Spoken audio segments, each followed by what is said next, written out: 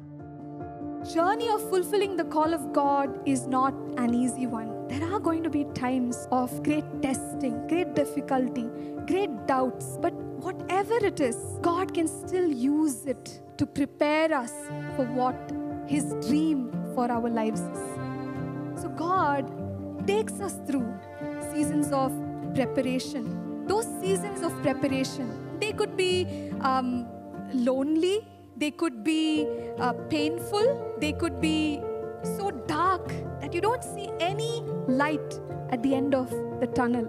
However, those are the seasons where we can build our faith. Those are the seasons where we learn to depend completely on God. There can be these dark seasons and seasons of preparation. When we are faithful in the seasons of preparation, what happens is God builds our inner strength and our character. These are the times when our character is groomed.